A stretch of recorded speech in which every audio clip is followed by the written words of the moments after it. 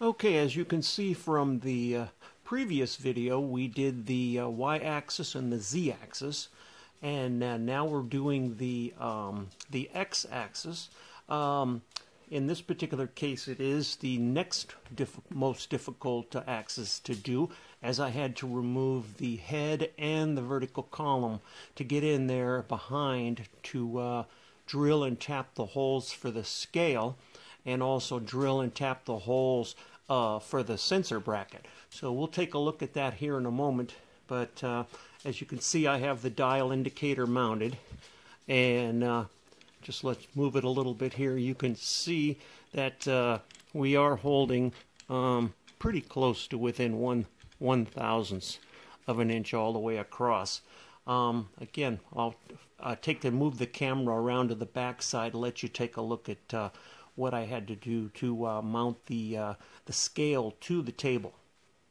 Here we are looking at the table from behind the mill in the same location that the head and column would be located. As you can see, I have the screws M6x30 drilled into the top of the table to mount the scale to.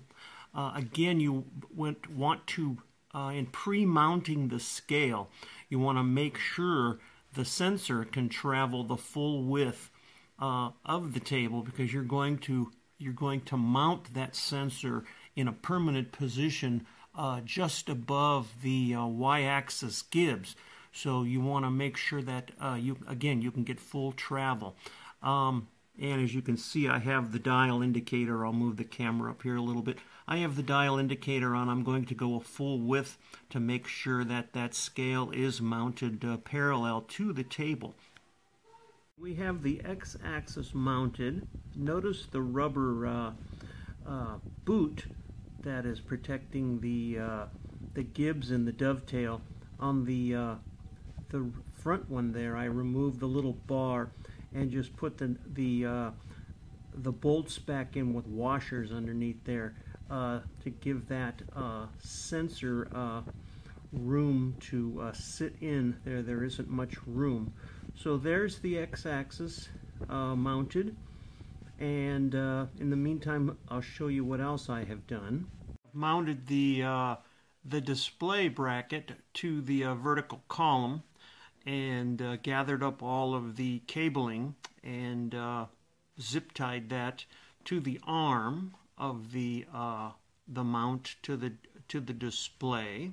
The cabling running up and plugging into the rear of the display. Now let's walk around to the front and I'll show you the actual display.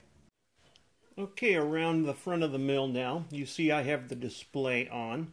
Let's go through and move the z-axis, and you notice that the display is showing the motion of the z-axis. We can turn the y-axis